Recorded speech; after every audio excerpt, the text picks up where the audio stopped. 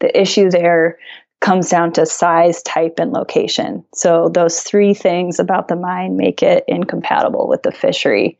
So it's absolutely massive. It's a type of mining that's known to harm the fishery, and it's in a location at the headwaters of two of the most important rivers that, if there was a spill or accident, would likely cause harm to both of those river systems. And because of that, would just decimate a lot of the fish-based industry in the region.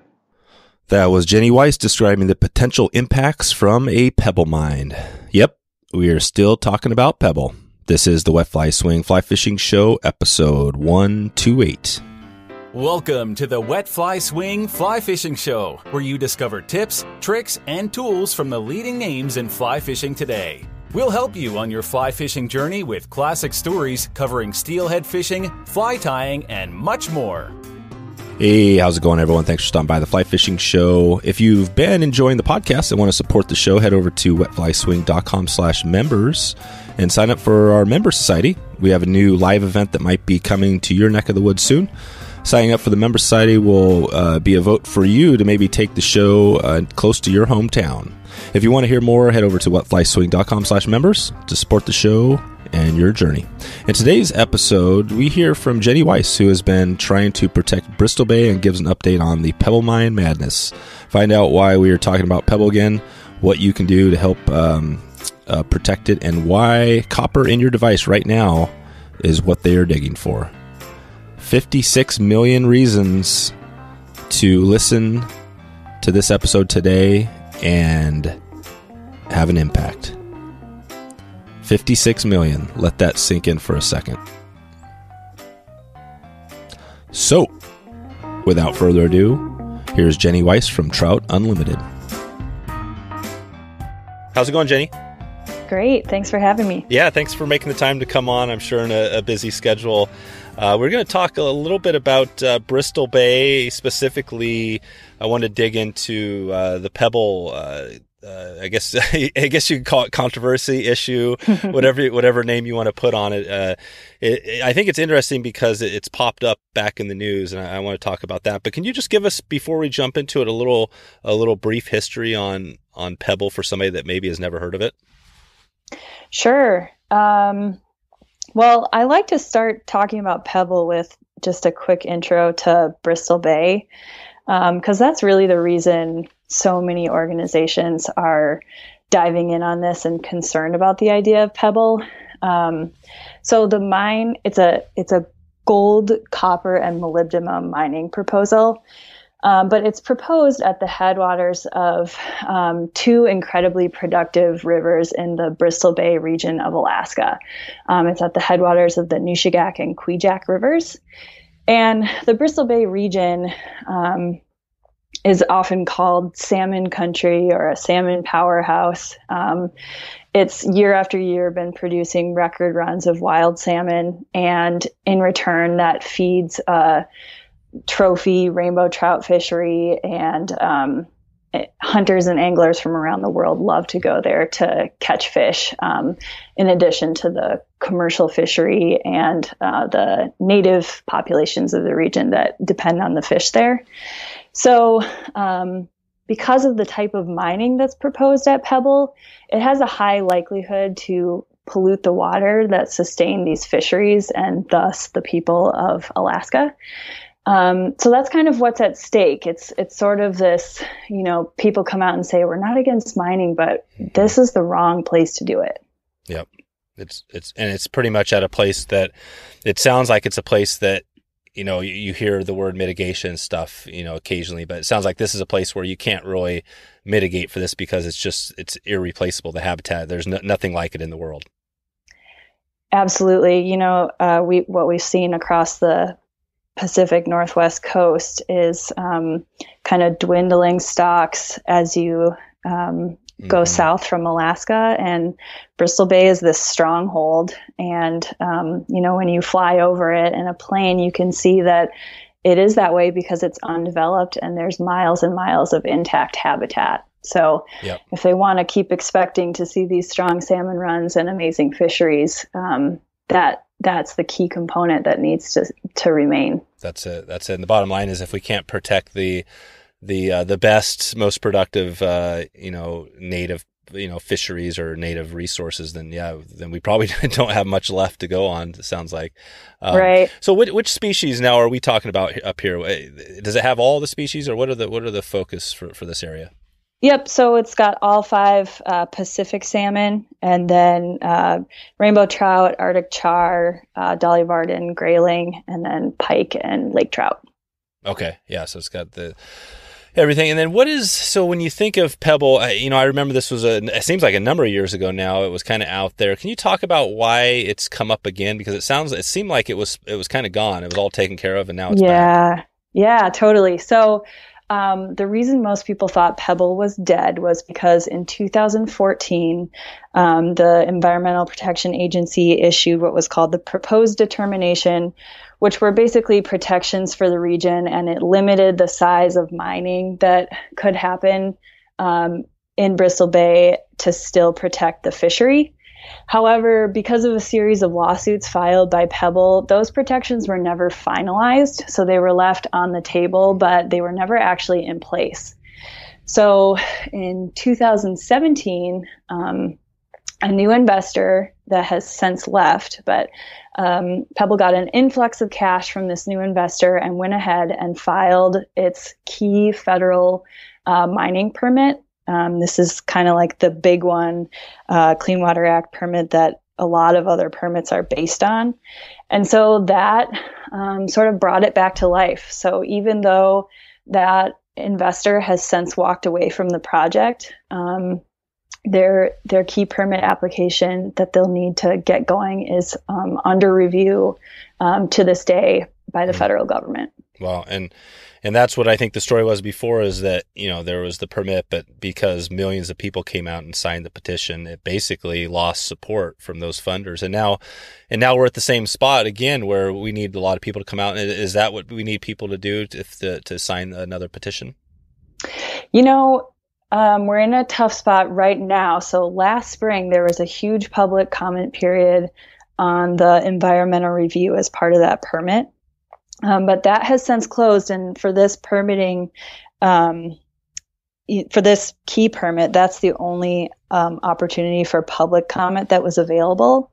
However, right now, we're focusing on making sure that Congress and even the White House know that we need them to step in and stop the permit process. So we're just making sure that they have seen that every step of this process, the permit reviewers, which is the Army Corps of Engineers, has kind of fallen short of the rigorous process that they should be undertaking to issue or deny the permit. And because of that, it should be denied. So we're still, if the public wants to get involved, weighing in with their members of Congress or the White House is how they can do it. Gotcha. And probably in the current administration. I mean, so currently the interesting thing is right now it's February, it's almost March of 2020. We're going into the potentially a new president or maybe the same president. I mean, until we get to that point, I guess what do we think when you look at the political environment, because it's so crazy? Is it realistically, do people contact the White House? Is there anything that could be done there, or is it more talk to your local representatives? It's both. So we have a petition on our website directly to the president. And what we want to make sure he knows and any member of Congress knows is that it's really a threat to American jobs and business. The commercial fishery out there is a $1.5 billion industry, and that alone provides 14,000 jobs each year. And that's not even counting the sport fishing and hunting industries, and bear viewing out there is getting to be quite a large industry. So really wanting to prioritize these American jobs and industry over the profits of a Canadian-owned company. Yeah. So the data is out there that shows basically, forget about the natural resources. I mean, that's obviously the most important thing here. But when you look at the economics of it, I mean, is it a no-brainer that, protecting it just for the economics versus the other side, which is what we get some of the mining? Is that all out there as far as the data comparison? It really is. And it seems like what we have in this permit review process is the government trying to sweep that data under the rug. So Pebble is trying to claim that they can operate this mine and we can have the fish too, but the science just does not back that up. Mm-hmm. So there's all these risks. There's unprecedented size and water management. And all of this needs to be done in perpetuity. So long after Pebble has closed its doors, they need to have a safely operating toxic waste management system that needs to sit atop Bristol Bay forever. And so all these factors of the water treatment they need to do and managing this project in such an ecologically sensitive area, the math and the science just doesn't add up there. Yep. Okay. So basically, if somebody is interested in helping protect this area, like you said, the best thing would be just to call, send letters, White House representatives, whoever you can, maybe share it with another people, just to let people know that, hey, this is still a major issue. And so how close are we to, the next steps? I mean, what is the next step in this thing if it was, to move forward? Yeah. So the Army Corps needs to release its final environmental impact statement. That informs the decision of whether or not they'll issue this permit. We've got to look at the preliminary draft of that, and we're not very impressed with what we see. So we're hoping they, improve that. But currently, they're on track to make a decision on this key permit by late this summer or this fall. So if that happens, they could deny it, which is great. If they approve the permit, it goes to a state of Alaska level fight, essentially. There's a number of permits they'll have to get at the state level. Mm-hmm. But for people who don't live in Alaska, really between now and this fall is one of the final meaningful ways they can weigh in. Yeah. Wow. Well, that's, talk about, the interesting thing is that it's final to the fall, right? The November election as well, right? Everything is coming up. This is going to be a crazy year. Yeah, absolutely. Wow. And with an issue like this that's gone on for so long, I always like to say that, people, I think, don't realize how much their voices or their small actions matter. So, you might see these petitions online where you fill in your name and your email address to send a letter to Congress or signing on to something. Those actually are really important, even though they seem, it takes a couple minutes and you're like, I don't really know what this is doing. But being able to consistently deliver thousands of names is really important to show Congress, like, hey, people are watching this and really care about it. So when you see groups like Trout Unlimited or whoever it is posting stuff like that, taking a couple minutes to do it actually does make a big difference. Gotcha. So if somebody was to say, you look at the people that are listening to this show right now, and it's probably going to be in the, thousands, if every single one of those people took an action like you're talking about, you think that could make a difference? That could help? It really does. Yeah. And especially people who, live in districts of Congress people that are influential to the president. Mm-hmm. So you never know who's talking to who, and just making sure that people know this is an issue we're tracking is important. Gotcha. Yep. Let's dig in a little bit more, to the project itself. You kind of know this at the start, but I mean, are there other similar projects to this project in the past, or is this a kind of a unique thing they're doing up here? Mm-hmm. So Alaska has a long history of safe resource development. But what's being proposed at Pebble is many times the size of Alaska's largest mine. And the reason for that is that the deposit is incredibly low grade, meaning that they have to unearth massive amounts of ground to get a small amount of viable materials. But as they have to do that means more of the kind of the aftermath in the mining process that they have to deal with. So that's what makes it so problematic. Plus the location. Right. So that's the idea that there's the big thing here is that there's the tailings, right? They're building this reservoir of the basically the whatever's left that is supposed to, I'm not even sure about the science there, but essentially the idea is that, I mean, an earthquake, right, could rupture this thing. It can take away all of Bristol Bay in one shot. Mm-hmm. Yeah. So there's kind of the possibility, both or either, of the catastrophic failure where it breaks. We've seen examples of this most recently in Brazil, or there was the one in British Columbia called at the Mount Poly mine, where you see billions of gallons of toxic slurry going down the river. But then because Pebble's tailings will have to be managed forever, there's also this high likelihood of kind of the slow leak, which because Bristol Bay is currently so pristine, even those like slow leaks over time would really add up and impact the fishery. Wow. Yeah, that's crazy. What is I guess again, you're thinking about the Pebble. I mean, if I've heard that part of this thing is that they've scaled it down, I think, right? Pebble has come back with another plan that said, hey, we're not doing this gigantic thing. It's smaller than the original. But there's also the thought that they're going to eventually get their permits and then expand it later into a bigger and bigger thing. Is there anything to keep them from expanding the project if they do get their permits? No. I mean, they'll have to apply for another permit. But it's pretty bothersome and troubling that they're going about it that way, because while they're applying for this, we're calling it a phase 1 permit, they're telling the investment community that they're planning a multi-generational mine. So basically they're admitting that they've applied for this fraction of what they really intend to mine, because they know that the environmental impact that their full mine plan would show would be completely unacceptable and they would never get a permit. So they're saying, we're just going to show you this right now. If we get this permit, that means we'll already have the infrastructure we need to expand. We'll already have put in the roads, the power generation, the port, and it'll be much easier to keep mining from there.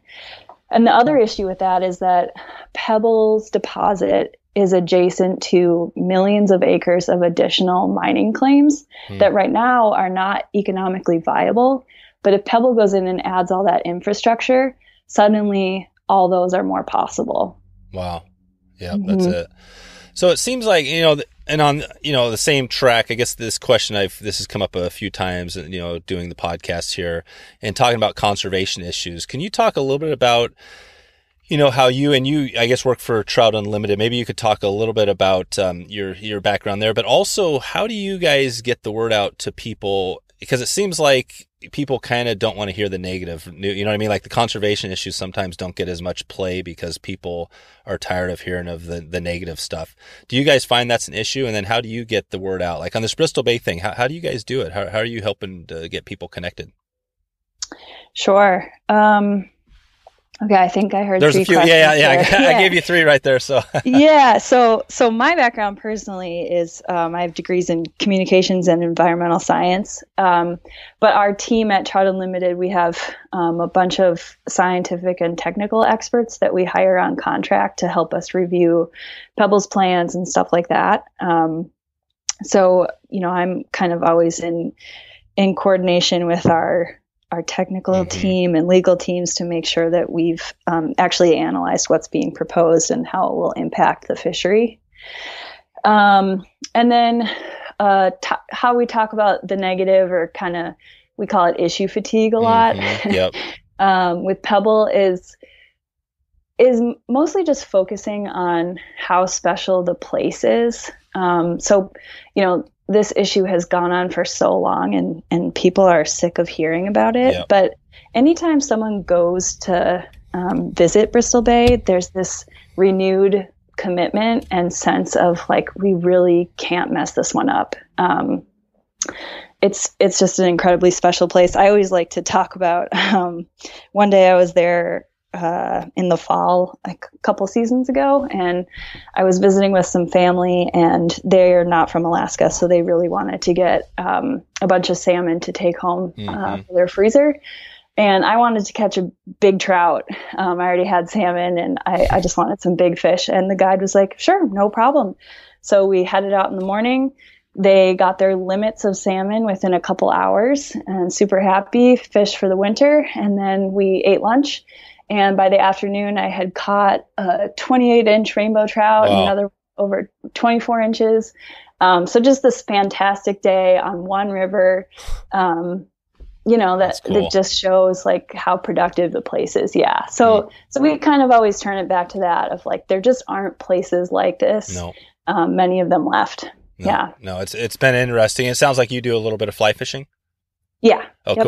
Cool. Well, obviously, yeah, this show is mostly focused around fly fishing. So, I mean, this is kind of connected as well. But yeah, I've been looking at trying to put together some trips up to Bristol Bay, and because it's such an amazing place, right? I mean, it's known for these mousing up rainbows, probably like you're talking about, and just this amazing, I mean, and the trips aren't cheap, these trips up there are thousands, some of them, even more, $8,000 for a week. So, I mean, obviously, like you said, there's the economy. That money's going into the economy up there, and that's part of that billions of dollars. So, I think it's maybe the stories, right? I mean, maybe that's the cool thing. I hope that I'm going to do my best to get the word out about this, but it seems like stories are always a good way to do it. Is that what you guys, when you look at some of the stories up there, is that how you kind of paint the picture a little bit?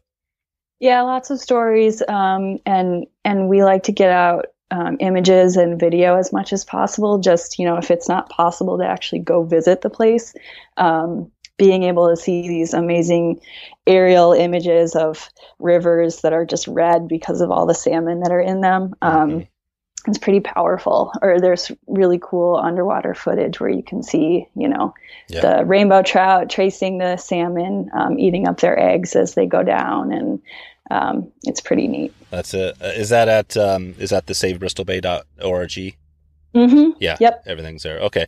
And that's just a separate site. I mean, you go to the Trout Unlimited site as well, probably get over there, but that's just a site just for this specific project. I mean, is that how you guys set up? Do you have multiple projects you're working on now, or is this pretty much taking up all your time? No, the Trout Unlimited program in Alaska works on, salmon and trout issues across the state.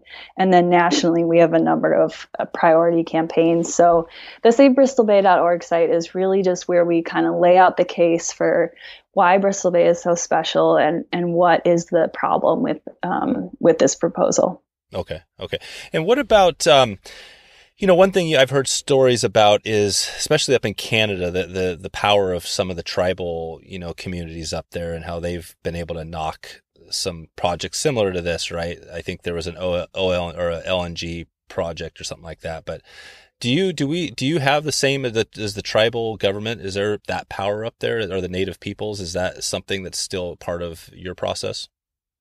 Yeah. So we work really closely with the native groups that have kind of banded together in Bristol Bay to come out in opposition to this. So there's a group called United Tribes of Bristol Bay. They represent, I think, I'll get the number wrong, but a number of the tribes from the region. And we actually try to stand behind them and let them lead, because the opposition really started there, and those protections in 2014 were requested by the local tribes.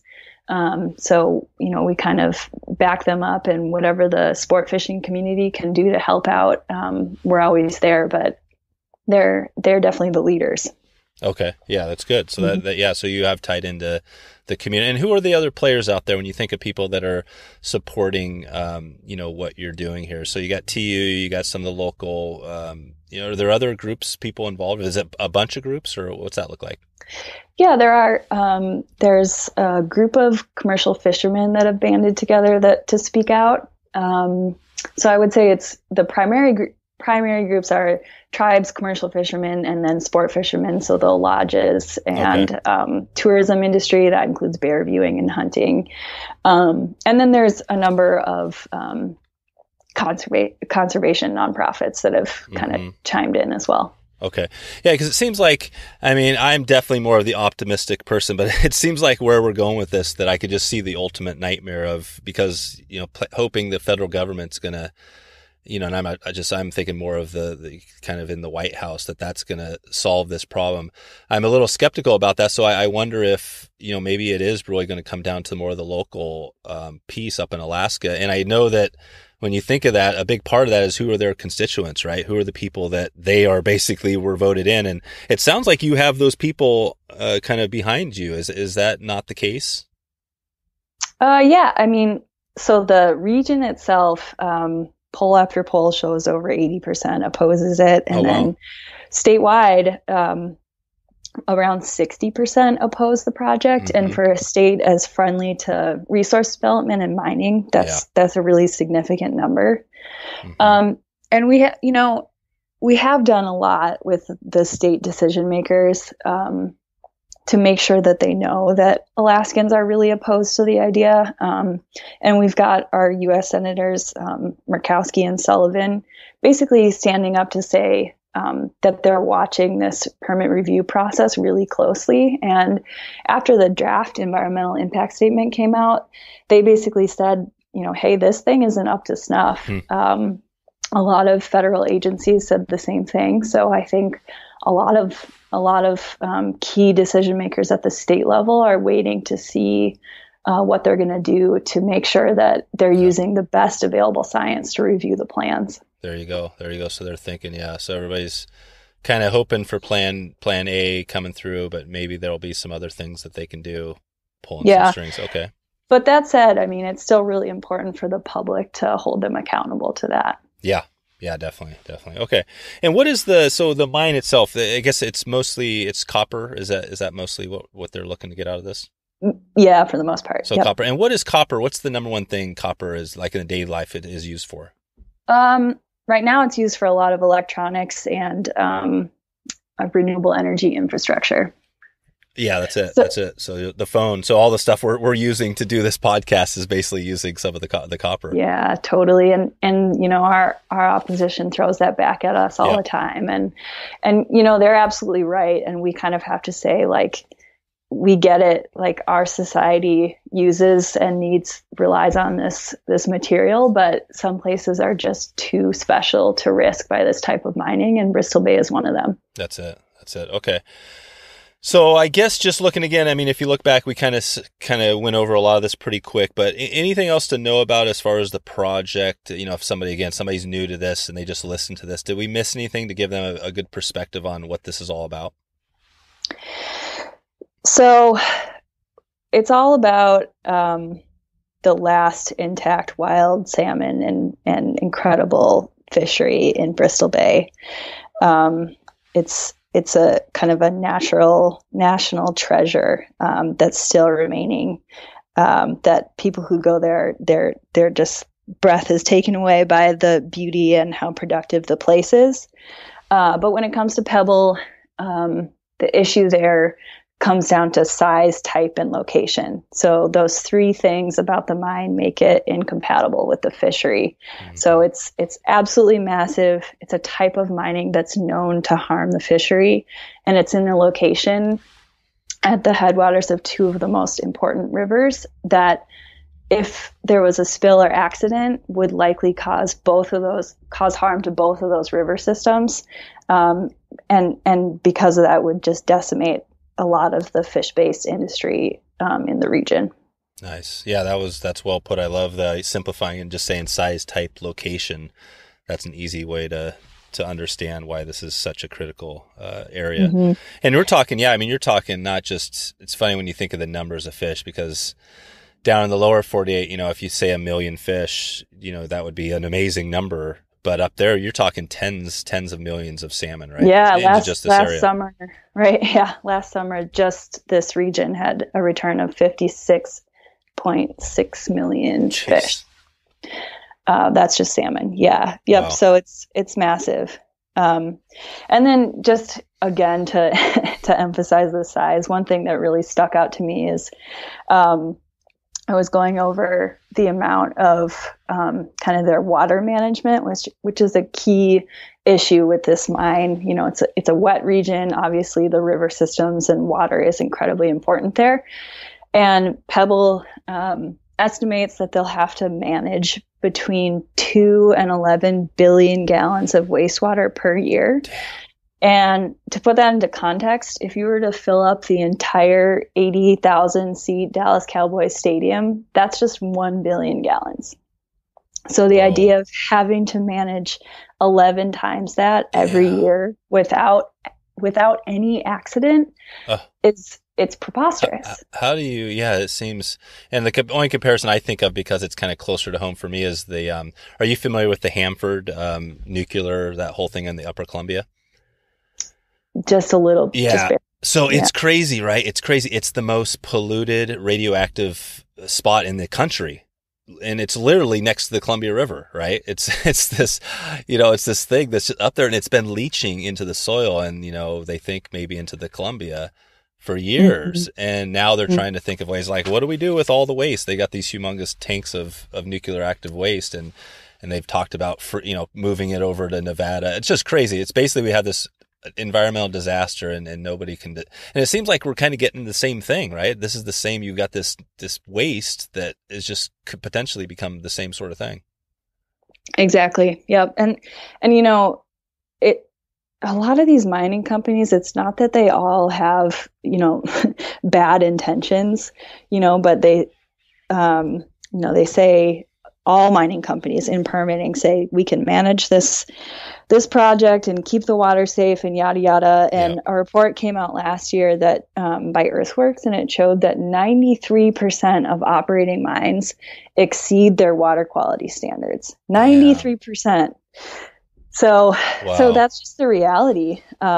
There are dozens of examples of these types of accidents happening all over the world and country. That's it. And I did have that note to the 90, and I think I wrote down 93% failure rate in the U.S. Is that kind of what you're talking about? It must be the same thing. Yeah. So water quality standards are basically them agreeing to keep the certain mineral pollutants under a certain level. So they're 93% are exceeding those levels that they say they'll stay within. Gotcha. Okay. Well, I think, if you have a second, but getting ready to wrap this thing up, but we do a little segment on this I call the 222. And typically it's, I do a top 2 tips. We're talking fly fishing. So I'm saying top 2 flies, top 2 tips and things like that. Do you, would you like to talk a little bit about maybe your top 2 flies up there just for fun to see? I mean, have you done it sounds like you've done some salmon and rainbow fishing? Yeah. Okay. Well, you're on the spot. Now. What are your, because I've been up there. It's been a long time, but I'm planning, like I said, another trip, and I always love just hear like, what are the flies that people are using? So do you have anything come to mind? Yeah. Well, I mean, the most fun is mousing. Yeah. It's hard. You miss a lot of fish, or at least I do, but it's so exciting. It's such a fun, top water fishing, and it's just like the fish rise and the excitement is so high. And even if you miss it, which I do all the time because I get too excited and pull it back too quick, it's just it's so fun. What's the key so you're mousing for somebody who's never moused before, so you're doing it, what would be a tip you would give somebody from not, is that it, just like let them take it, or can you paint that picture if you're trying to do it for somebody? I am the wrong person to do it, but just be patient, and you see that fish rise, but they have to actually bite it down if you have any chance of getting them to hand. Yeah. So you're pretty much, it's almost like dry fly fishing, the same sort of thing where you just gotta wait, and then they hammer it. That's amazing. So do you have, I know we've talked, actually I've had a few guests on this. I think Brian O'Keefe was talking about mousing, and he, there's a bunch of patterns out there that are definitely named patterns for mousing. Mm-hmm. I think I was using a Moorish. That's it. Moorish mouse. Yep. Moorish mouse. That's the one. Okay, cool. Yep. That's so fun.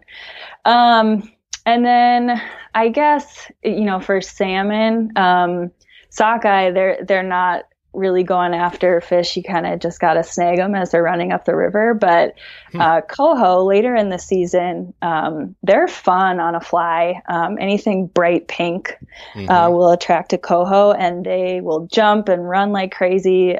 So it's really fun fishing and good eating. Cool. And are you up? What town are you in? I live in Anchorage. Oh yeah, you're right in the heart of it. What they say about Anchorage, it's like if you want to experience Alaska, get 10 miles away from Anchorage or something like that. Or what's the saying? There's some joke. Yeah, exactly. Like I don't know the exact one, but you get outside of Anchorage and everyone in Alaska kind of is making fun of us here. So. That's right. That's right. I mean, Anchorage is amazing. I mean, I've been there a couple times. It is an amazing city. It's anything that like Anchorage that you love about it. If you had to pick one thing. The access to amazing natural places. I mean, you go south and you can get on the Kenai Peninsula, fish the Kenai River within a couple hours. Awesome hiking, or you can fly out to places like Bristol Bay. I live right by Lake Hood, which is the largest seaplane base in the world. Oh, wow. Yeah, so there's just so much potential for adventure here. That's cool. It's pretty special. Yeah. Nice. Well, let's finish up that 222. So I'm going to mix it up this time. Normally, like I said, I'm talking more fly fishing, but we talked about, kind of the flies there. What about, like, if you said the another two would be two things that people could do if they want to have the most impact on helping this Bristol Bay, this thing we're talking about here today? Could you pick two things? What would you give them? Two calls to action for the people today that are listening right now. Mm-hmm. I would, this is for any issue that's important to you, really, is keep up on the latest. A lot of these conservation issues take years to sort out, and you're going to find yourself kind of getting sick of them. But, pick an organization that you trust that's tracking it, and watch their website or get on their email list, follow their social media, and just keep tabs on it. And the other thing I would say is just keep speaking up, even if it feels like you're making zero difference, or you don't know where that letter goes, or you never hear back from the state senator or U.S. senator you contacted. Just know that message has value, and it's worth your time to send it. Yep. That's it. That's a great, it is interesting because, like we said, that the signing the petition isn't there right now, but speaking up is probably the most powerful thing, anybody can do. Mm-hmm. Yep. We always have on our website an action page that we update with whatever is the most important thing you can do right now. Mm-hmm. So if you just go to savebristolbay.org and there's a take action tab, that's it. And when something else comes along, we'll change it, and keep checking back. Cool. And just finishing up again on that 222. So the final two I would say is talking about resources. If you had to say two resources that could help somebody learn more about maybe just, kind of some of the stuff you're doing, or just, in general, is there any other than TU, who would you recommend? Or are there any good resources online that people could go take a look at or become a member of? Well, if you want to go straight to the source of what Pebble's proposed and how they're looking at it, there's a website called pebbleprojecteis.com. Okay. This is going to be all the documents Pebble has filed and exactly what the U.S. government has done to review it. However, it's dense. Yeah. It's technical stuff. So that's kind of the role of groups like Save Bristol Bay and TU, is to sort of make it a little bit easier to digest. Yeah. Other resources, I would say this is kind of a random one, but to get a sense of what Bristol Bay is, there's a partner we use called Flyout Media. They have made a number of fly fishing videos in the Bristol Bay region, and going through some of the videos they've produced on their website, people just, I can just watch them for hours. They're just so beautiful and really exciting to watch, and it just kind of shows you like what all the fuss is about when it comes to Bristol Bay. That's it. That's a great one. I love the random stuff for sure. That's the random links, the random stuff. So that's good. When you think about, in fly fishing, obviously in the fly fishing space, there's tons of companies that always come to mind when you think of, the Orvis, Patagonia, these great conservation companies that are leading the way. What would you tell somebody that's listening to this that maybe has a company, maybe a small one or whatever, medium, that hasn't been a real big part of it, that anything that they could do, to kind of help as we're moving in this last year here? Yeah, any businesses have a real voice in this, because I think a lot of decision makers have this elected decision makers have this development and business at all cost thing. And so businesses that are existing speaking up and saying, hey, our actual model depends on intact resources, and that's how we thrive. That's really important. So, whether it's donating 1% of your profits or having information on your website about this, or whether it's, signing on to letters that get delivered to the White House and Congress, handing out no Pebble Mine stickers with your products, or there's tons of ways to get involved. Yeah, but businesses definitely have an important voice. Yeah. Is there a good place to get some of those stickers, or just kind of make them yourself, or on the no Pebble Mine stickers? They're available on the website, savebristolbay.org. There's a drop down under donate called No Pebble Mine Sticker. Oh, cool. Good deal. Yep. All right. Perfect. Yep. Okay. Well, in the next, I guess this is, the next 6 to 12 months, anything, when you think about coming up here, anything you want to highlight as far as we're getting, new things, anything to be thinking about here? Yeah. So like I said earlier, that key permit will be decided by the end of the summer. Being the squeaky wheel between now and then, to anyone who will listen, in Congress, at the White House, making sure that permit is up to snuff, and kind of just stressing that urgency to other people around the country who might care about this issue, telling people who don't know about it, especially people who love fly fishing, really. So just kind of spreading the word and continuing to speak up. And then, I don't know, a lot depends where the fight goes. It depends what happens with that permit. That's right. Okay. And if, like we said a few times here, the savebristolbay.org is the best place. And also, do you have an email if somebody wanted to connect with you directly? Sure, absolutely. My email is jweis as in Sam @tu.org. Perfect. All right, Jenny. Well, I think that's all I have. It always seems like we kind of zip through it, but I think we touched on the key points, and I'll definitely get the word out on my end. And yeah, I guess the call to action would be to like we said, just kind of share it, and let's, we got a year left, less than a year to build up to this. So I appreciate you, what you do, and for all the hard work, and I'll keep in touch with you. Hopefully we'll have a good thing next year. We'll check back with you, and we'll have we can kind of celebrate, right? Yeah, that'd be awesome. Yep. And I always tell people, if you come up to Alaska to go fishing or wherever you might be, the Trout Unlimited office is right by the airport. You can look us up and definitely stop in and get some stickers. And perfect. We'll update you on the project, or we'll just talk about what flies to use and that kind of stuff. So that's stop awesome. in and see us. Yeah, that's awesome. I have a little deal I give. That's a cool thing about TU is you guys offer for businesses, right, a free subscription, I think, is short time to get part of TU, and I've been utilizing that for some of the members of our little community here. So, yeah, I think it's a good way to get people in the door and just let them know that, obviously we should all be supporting TU and all the great things going on. So, cool. Well, we'll check back with you and hope for the best this year. All right. Thanks so much. So there you go. If you want to find all the links and all the information we covered today, go to wetflyswing.com/128. Please take a look at the easiest way to support the podcast and connect with one of our local events coming up, Wet Fly Swing Live. You can find this at wetflyswing.com/members to reserve your spot for the next workshop, meetup, or event on the water. That's wetflyswing.com/members to check out Wet Fly Swing Live. Thanks again for stopping by to check out the show today. I'm looking forward to catching up with you soon. I hope to maybe see you online or on the river. Thanks for listening to the Wet Fly Swing Fly Fishing Show. For notes and links from this episode, visit wetflyswing.com. And if you found this episode helpful, please subscribe and leave a review on iTunes.